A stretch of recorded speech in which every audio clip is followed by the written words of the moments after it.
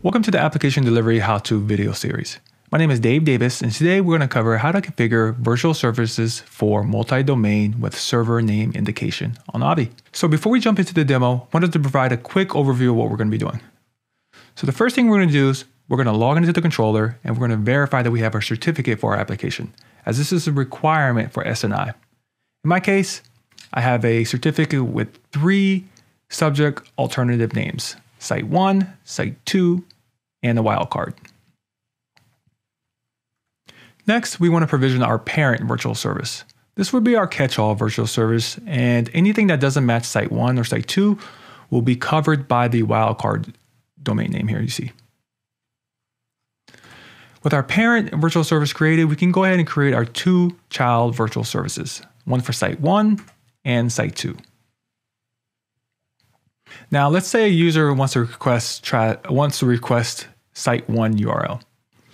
This traffic is going to be routed to the parent virtual service.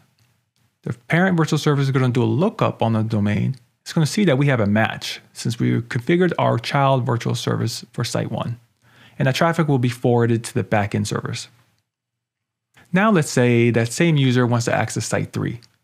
Well, since we don't have a virtual service that matches on that domain, our parent virtual service will handle that request. Okay, enough talking. Let's jump into the environment. So the first thing we want to do is click Login to the controller and click on the hamburger menu up here. Click on Templates, click on Security, and SSL TLS certificates. We want to focus our attention on the SNI demo certificate. I'm going to click Edit.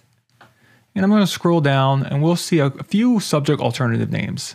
One for Site 1, Site 2, a wildcard, and the VIP address of the virtual service for the parent. Great. Now that we have our certificate for the application, let's go ahead and go back to Applications. We're going to create our virtual service and click on Advanced Setup.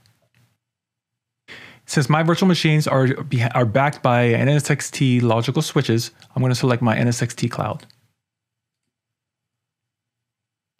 I'm going to give this a name, call it Parent SNI Catch All. I'm going to select Virtual Hosting VS, select Parent, uncheck Auto Allocate, and assign my IP address here. Select the Tier 1 logical router. In this case, it's Dev. Select the application profile and select Secure HTTP. Scroll down. I'm going to select the pool that I pre-created called Catch All. And if you scroll down just a little bit further, I'm going to replace the default cert with the cert that I just showed you, SNI demo.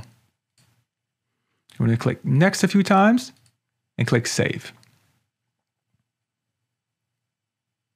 All right, awesome.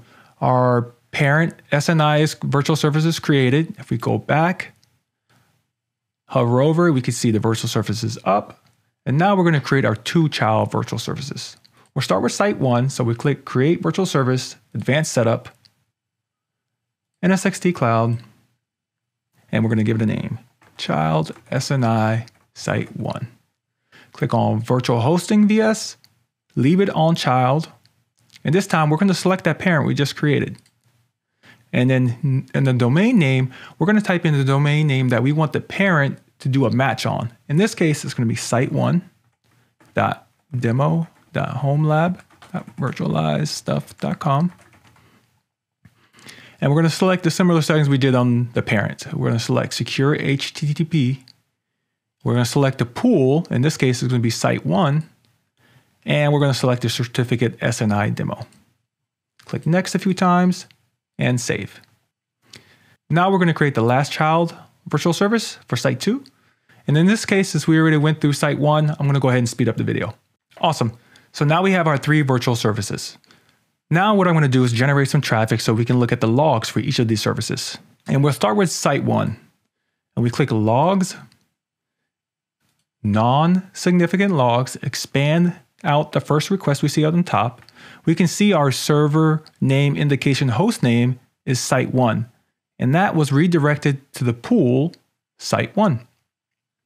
And if we go ahead and verify on Site 2, we should see a similar thing. So if we click on logs, non-significant logs, and expand out the first request here, we can see SNI hostname is site2, and it was directed to the backend pool called site2. Lastly, we're going to click on the parent virtual service, go to logs, non-significant logs, and we're going to select the first one. And we can see we had a request come on catch all.